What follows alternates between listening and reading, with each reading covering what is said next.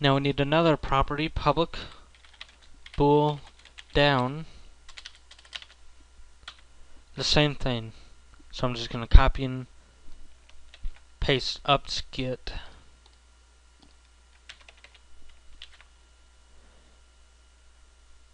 And the keys.down will be changed. Okay, so for public bool down, I copied the get part of the up property and I replaced keys.up with keys.down. So now that's it for our properties. That's all our game needs for our actions. Now we need the update method. Public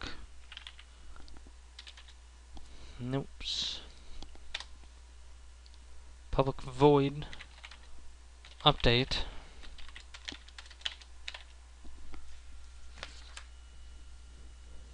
I'm going to add a comment here.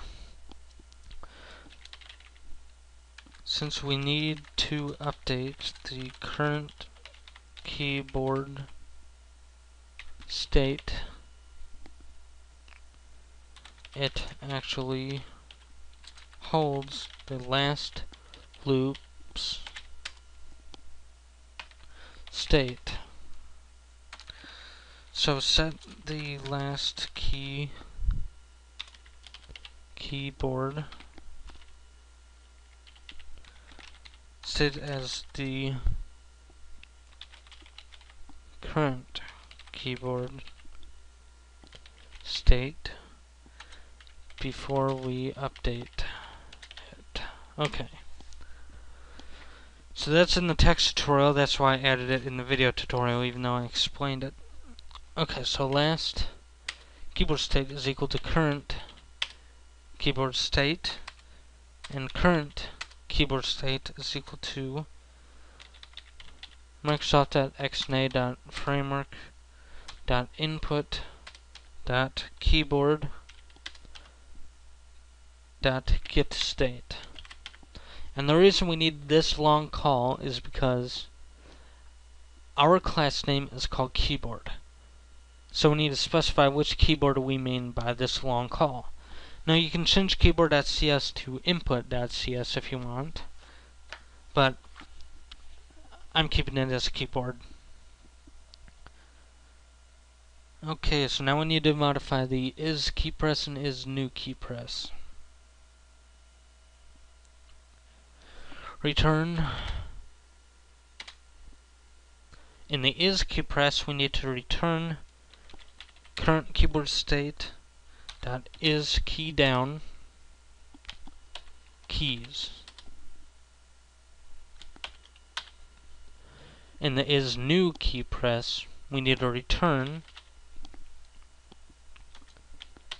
to. We need to call to state, so we need the last keyboard state that is key up keys and current keyboard state that is key down keys. Okay. Now let's go back to the text tutorial. Now an important note, I combined menu up, menu down, move up, and move down into two properties, up and down. As a result, I needed to add an if inside each get in order to determine which method to call. For menu actions, we want the new key press, and for gameplay, we want the regular key press. This way our code is shorter. Okay, so that's it for this tutorial. Next tutorial, we'll discuss menu screen modifications and screen manager changes.